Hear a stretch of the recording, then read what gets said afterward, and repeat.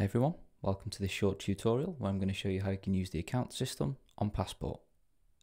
Accounts are a really great way to manage several different pots of Bitcoin that are all controlled by the same master secret or seed phrase.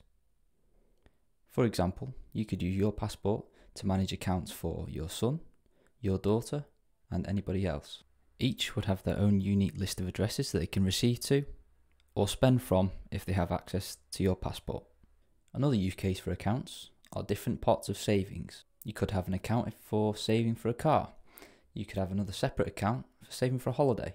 Again, all of these separate accounts would be maintained and looked after by the same seed phrase. To manage accounts, we're just going to go to Settings and Accounts. By default, your primary account or account 0 is set up for you.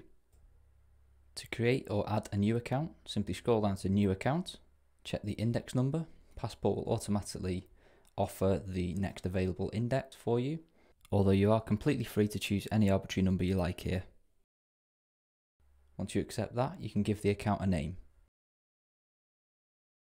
Once you hit save, Passport will ask if you want to create a new encrypted backup file.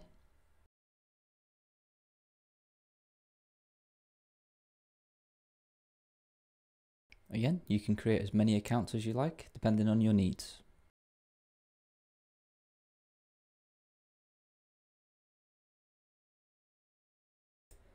After creating any additional accounts, the next time you head to the Pair Wallet screen, you will be asked which account you would like to export to your chosen wallet software. Don't forget, each of these accounts will have their own list of unique addresses, so take care when choosing which account you want to export.